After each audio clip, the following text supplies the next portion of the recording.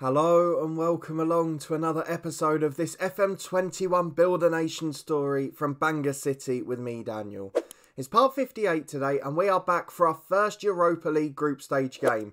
Our first ever one as well. We've played in the Europa Conference, we've played in the Champions League. We've never played in this one in between. So it's going to be a new experience and we've got a tough group. So we start against Villarreal, as you can see, and we'll go and have a look at our other opponents in a moment. As it happens though, the league season has started well. All of the usuals up the top. We've got Town United recovering after last season and TNS and Carmarthen up there too. And we've also got a bit more transfer news at the end of the window. For the first time, we've been able to go domestic and start funding other clubs. So hopefully, that's something that will continue to happen moving forward. And we'll be able to help those sides improve. We'll wait and see. But if you are looking forward to this episode and our debut in the Europa League group stages, please do put a thumbs up on the video. Subscribe down below for daily content from 2 long-term stories. If you haven't seen yesterday's head coach yet, please do check it out. It promised to be one of the most dramatic ever episodes on this channel, and you can go and see just how it worked out for us. There's links to all the playlists in the eye above too, but we are back with lots of news at Bangor City. We're only going to show the one game today, because there's a few questions from the comments in recent weeks I want to answer. So a few of you have asked to see my managerial profile and the progression, some more detail of the transfers, which we've got to look at the end of the Welsh window. So there's a little bit we've got to look at off the pitch. We'll do a coefficient update too. But quite frankly, the main news is that we're in the Europa League with these teams. Villarreal, Rio Ave of Portugal and Olympique Marseille. So 2 of those games are very, very difficult. And Rio Ave, perhaps one we might sneak a draw out of, you think, on paper. But then you go and look at Chris Willock and you think, oh, it might be a little bit harder than we thought. But we'll wait and see what happens on that front. Really good sides. It's going to be great to test ourselves, isn't it? That's something we've got to look forward to. We've got a tough tie at St Mirren in the SPFL Trust Trophy. So that's going to be interesting too. But after winning it last year, the pressure's off now. We don't have to focus so much. The League Cup we're still in. We've got Flint Town in that one. It should be a banker. But we've seen what's happened before against lower league opposition. And in the league, it's all going well after that shaky start. And in fact, Llandudno not won a game all season. But they took a point off us. So let's have a quick look at the schedule to see how we've been getting on. 5 games off camera since you were last with me. We had Cardiff Met Uni away from home, Dean and Peter Blackburn with a 93rd minute winner. If you're wondering what that name means, it is a 15-year-old in the youth team who came in because we had no left-back options. He came off the bench, he scored a screamer. It was a cross-come shot. I don't know if he meant it, but it saved the day. And that 15-year-old, no matter what happens now, will be written into Bangor City folklore. You can't ask for much more. Into September, you'll start to see some of the new names here. A 4-2 win at home to Newtown. Joe Duffy with a brace, Callum Maguire, and Martin Tranter off the bench again. You can see Blackburn made another appearance, as did the young midfielder Humphreys. But Tranter, gotta say it, he's got 2 goals in 3 league appearances for us. He might not be a great striker, but his determination is gradually improving. And he's starting to become a good player. So we'll wait and see what's made of him. A 2-0 win against Queen's Park in the SPFL Trust Trophy. A tight game, Joe Duffy with the early goal. But then Ian Brooks in second half stoppage time, just as Queen's Park threw everyone forward, made sure the tie was wrapped up. An away tie against Connors Quay, a 4-0 victory in that one. A Max Dean hat-trick and Dean Rogers, who we signed from Connors Quay. We'll take a look at him in a moment with a wonderful goal covering at left back. And then a 1-0 win against rivals Barla. It was Ben Cottrell with a late goal in the first half. And let's be honest, it was a pretty comfortable day at the office, though George Wickens did have to make one brilliant save. The good news, season ticket sales are soaring, everything else is starting to look good off the pitch, the bank balance of course fine, the junior coaching has been improved again, the facilities upgrades are going through now, but transfer history is where things got a little interesting. So on transfer deadline day, we made 1 signing and 1 sort of signing. So the signing was Dean Rogers from Connors Quay. Now he's one of many well-rated youngsters at different teams in the Welsh League. We've had a brief look at Harry Gray at Town. We've looked at Jack Owen at Carmarthen. They're all out of contract. They won't sign new deals with their current clubs. And they can't get a move elsewhere because the other teams don't want to pay this level of compensation when most of the players in the league are worth next to nothing. So Dean Rogers was a good chance for us to get someone. They kept rejecting transfer bids, so we had to do the compensation. I would have liked to have given them a bit more, but it's nearly £50,000, probably nearly a record transfer for the Welsh League. And Dean Rogers comes in from Connors Quay. Natural centre-half, natural left-back. He's got 2-star ability, 3-star potential, Welsh under-19 international. He's just a very solid player. Gives us quality off the bench. He's playing full-time football now, so he's training well, and he will hopefully improve too. He's got the natural attributes to do all right here. He scored 1 in 2. He's played nearly 150 league games between Barry and Connors Quay. He's got so much potential, and also he can play both positions we needed cover, so that was a no-brainer. The second thing we did, if we go back to the squad, is bring back Ethan Vaughan very early from his loan spell. Made 1 appearance at Lincoln City, but we couldn't get another fullback in. So he comes back, and he'll actually be our backup left-back. So our backup defence is now Hankin and Vaughan as the fullbacks, with Rogers and Hughes centre-half. It's not as strong as last year, but it's young, it's dependable, and hopefully in the league, it will continue to do pretty well. One of the biggest disappointments we had this summer, though, was regarding a youth player who was stolen by Tottenham Hotspur. Now, I don't even know if he shows up here. We've got one that was shown by Wolves. Owen McMinamy. He was stolen, and he's 17 years of age, and you can see he's not going to be great, but he's got a little bit of ability. But there's also a 15-year-old from Tottenham, who I'd imagine will appear on here next year. I took a screenshot, so I'll post it on the screen now while I'm talking. And although it might work out better financially for us in the future, it's pointless us investing in our youth facilities and getting all of those things up to tip-top shape, like the recruitment and junior coaching, if we're then going to have things like that happen where we lose those kind of players, because we need those to get into our youth academy. And that's something that hasn't happened yet. So we'll keep our eyes peeled on that, but there are a few starting to get big moves. I guess that's a reflection of how well we are junior coaching. We have got our youth recruitment set up. But fingers crossed, as we increase our reputation, players would prefer to stay here. But as it is, we're in pretty good shape at the moment. The transfers look good, everything else looks great. And the one thing you guys have been asking to see quite regularly is our manager profile. So as you can see in terms of characteristics, we're becoming quite popular with a lot of managers, and some big name ones as well, particularly the likes of Carlo Ancelotti, who of course stands out at the top as Manchester City manager. Otherwise, lots of ones in a Welsh game we're popular with, and only 1 or 2 we're not. So Barafaldi, if you remember, he was our goalkeeper in season 1. He was never going to be happy because we forced him out. Daniel Farker, for some reason, doesn't like us at Norwich, I think because of the Jimmy Jarrett loan, where we supposedly didn't give him enough football and didn't play him in his preferred role. And in Quinton Fortune, he is a manager who was last at Portsmouth, and I can't really work out why he's unhappy with us. But either way, we're generally very popular, and we've got to be quite pleased with that. But you wanted to see our attributes. I just wanted to show you what I was known for as well. Apparently, playing attacking football and defensive football. Explain that one to me. Preferring a possession-based game, high tempo, signing reputation players. I'm not sure about that. I guess compared to the league, perhaps. Signing compatriots, signing younger players. I mean, a lot of it is about younger players. And then preferring not to sign players late in their career, just because we don't get value out of them. But if we go and have a look at the attributes, we're sort of improving quite nicely now. Bar adaptability, because we've been stuck at one club, all of our mental attributes are up to sort of 9 or 10. Which, considering we've only got 1 coaching badge, isn't bad going. And even some of our technical attributes and our coaching style is good. And of course, we're excellent working with youngsters, because we've been doing it all the time. But what we're going to do, we're going to apply for our 2nd coaching badge, and we're going to go ahead and get into this game against Villarreal. It's going to be an absolutely massive tie. If we go and have a look at their squad, they've got a few players out injured, and a large selection of familiar names, I would say. So Rafa Mir up front is one of them, 65 grand a week, world class. Paco Alcacer, we know him very well in real life. He's been at Valencia, Barcelona, Borussia Dortmund, now Villarreal, and he's top quality as well. Just declining physically at 33, but still a very good defender. Francis Coquelin, the former Arsenal man, he's very old as well now, but an excellent footballer. And there's so much other quality in the team. They're just world-class players. They've got an Argentinian international in goal. Jesus Corona at right back, 117 caps for Mexico. Patrick at centre-half, a well-known established name at La Liga level. And I guess they are getting on a little bit now. There's a lot of an ageing squad there. But they're still high quality, and it's going to be very hard pressed for us to beat them. But let's go and get into it. We might as well get the games out the way, because this is a great experience. We're going to go and pick our 11, see who's strongest. And I think this is as good as we can get. So we've gone for George Wickens in goal, who continues to develop well off the pitch. We've got McDonald back at right back, Weaver on the left, Badebo and Alzabad at centre-half. Woods back in midfield alongside Luca Cannell, who's just back from injury, Ian Brooks and Ben Cottrell. And in Dean and Duffy, 14 goals apiece up front.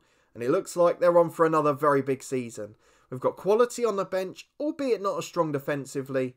We've got big games coming up, so the League Cup tie will rest everyone, so these boys can leave everything out there tonight.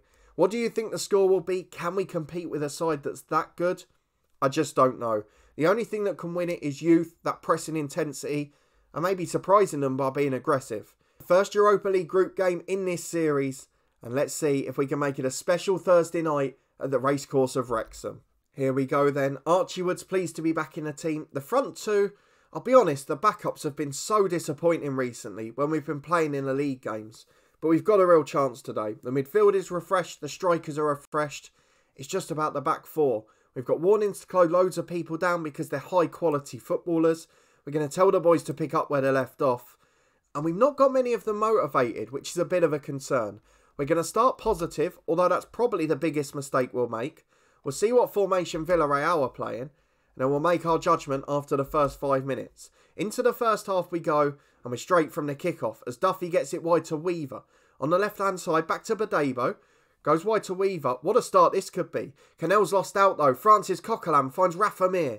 In midfield, picks it back to Pedraza. Over the top. Coquelin's got in there. Alzabad back. And Wickens clears it downfield. Duffy flicks on. And now Max Dean's in. What a start to the game. Dean drifts left to Ian Brooks. Gets down the wing. Cuts it inside to Duffy. Oh my word. We're ahead after 35 seconds against Villarreal. A brilliant start to the game. It could have been 1-0 at the other end.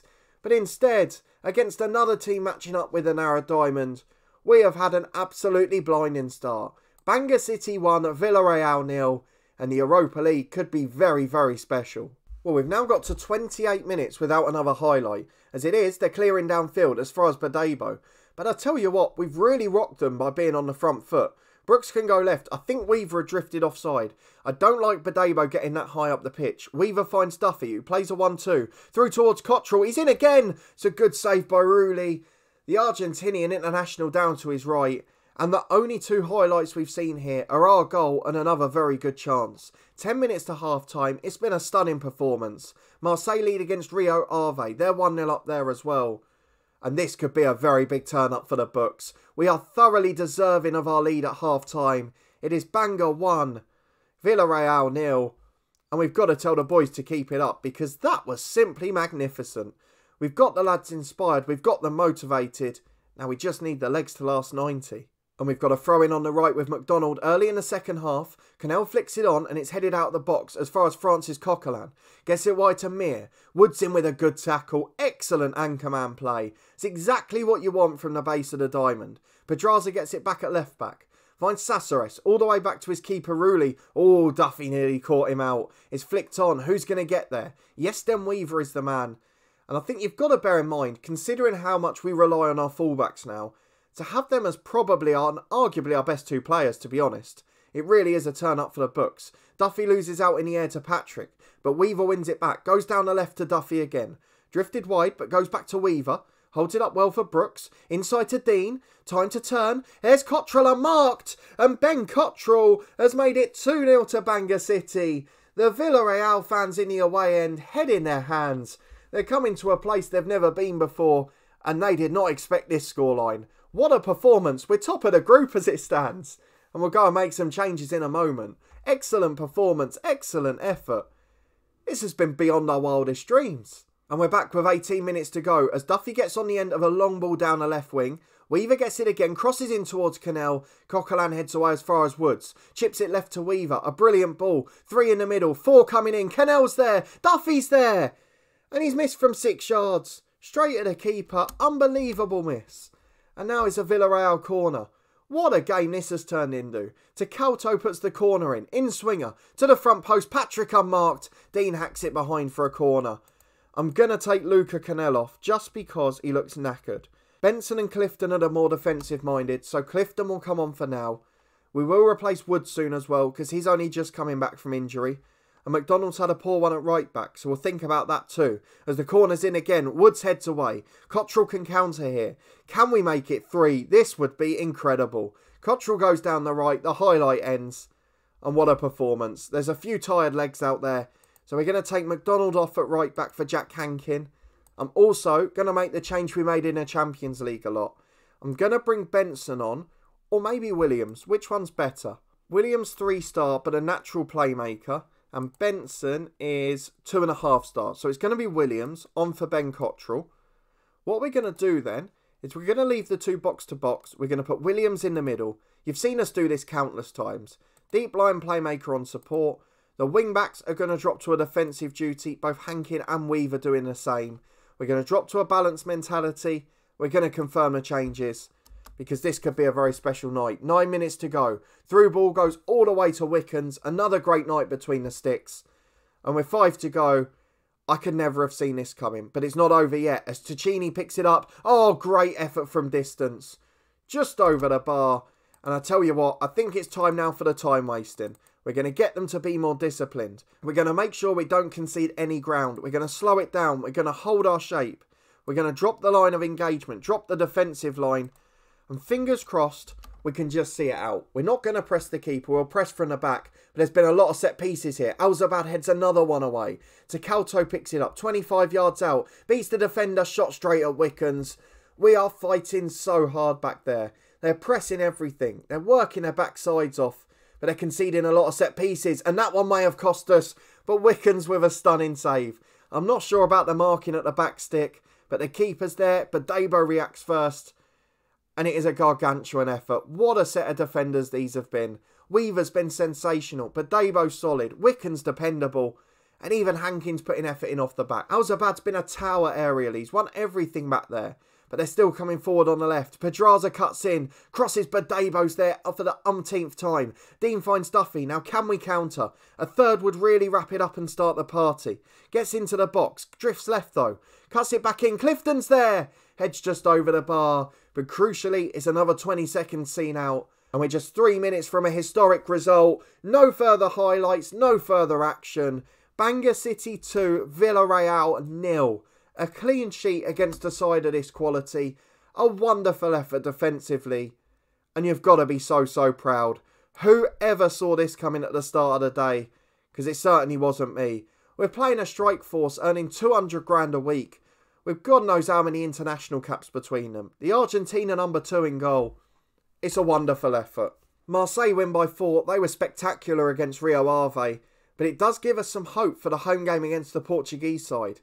And if we can get 6 points, that might wrap us up 3rd place. Now, I wasn't expecting to qualify from this group because of Marseille and Villarreal. We'll wait and see on that. But that result, and if we can get one against the Portuguese side, may wrap us up 3rd place. And that means the Europa Conference after Christmas. The more we're in European competitions, the more rounds we get into. Doesn't matter at which level, it builds the coefficient. So a brilliant win, a brilliant performance. Let's go and see what it does to the bank balance. So interestingly, the board won't let us take a coaching course. Not even an option to try and win them round really. But this is the big moment. Bangor City win. They increase the coefficient points for Wales. They bring in £520,000. Yeston Weaver, what a signing he's been at the back. Better than Jimmy Jarrett. It came out of a poor situation and we got ourselves a wonderful footballer. An excellent effort, a brilliant performance, and we're just in a great shape at the moment. The Welsh League is slowly trying to catch up. They're putting that little bit of effort in. They're getting some loan players from England. They're getting some free agents that have played there. And touch wood, that can mean positives for the future. TNS sharing their youngsters out. They're playing in the Welsh League now too. But the likes of Dan Griffiths, a good player at this level, goes into Llandudno. The likes of West Brom's Joe Harvey, loaned out to Llanelli. Not great players, but it's the market they're working in that makes the difference. The best one of the lot, Ollie Evans from Birmingham to Barrytown United. Brilliant young Welsh striker. Look at the attributes, 17 finishing. I think he has been there on loan before, but not for a couple of seasons. In fact, it's Carmarthen he was at. So a bit later in his development, Birmingham give him a chance. And with a hat-trick on his first start, it's just whether Barrytown can keep him after this loan spell. But some really positive signs. There's a lot more transfer activity. There's a gradual increase in the standard.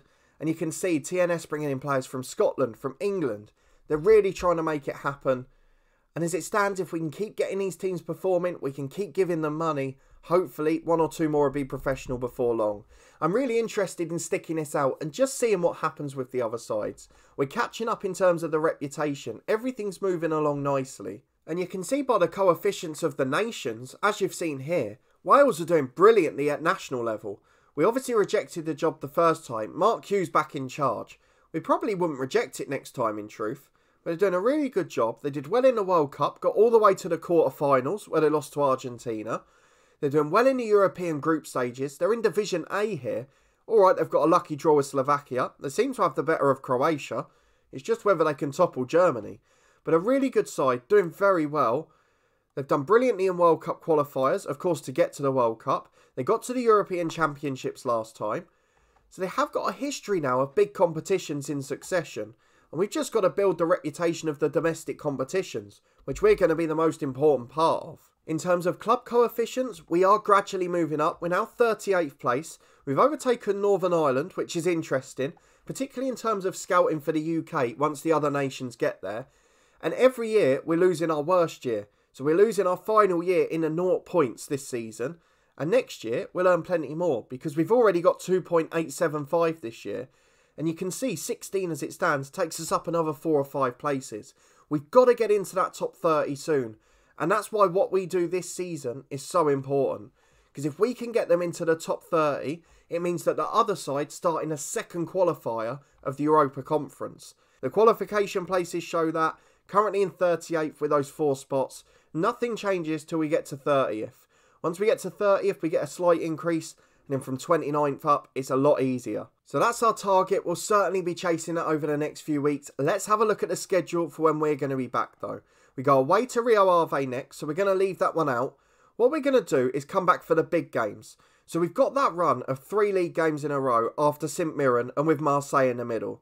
So we're going to show the home game against Marseille. We'll do the 3 home games like we did before. And then we'll show either Barry or TNS, dependent on which one's doing better at the time. And then the one after that will be the final group game against Rio Ave. And in fact, we've got Barry straight after that. So we'll show Marseille and TNS next time, Rio Ave and Barry the time after that. And we hope we can get some more joy in Europe. It's going to be exciting. It's going to be thrilling. And hopefully, there's going to be some more memorable nights. But if you did enjoy this episode, that unbelievable effort against Villarreal, please do put a thumbs up on the video. Let me know what you think about all the stuff off the pitch as well. We are gradually becoming top class in terms of facilities. And hopefully we'll be able to attract greater players. We'll be able to improve the nation like we did with Dean Rogers.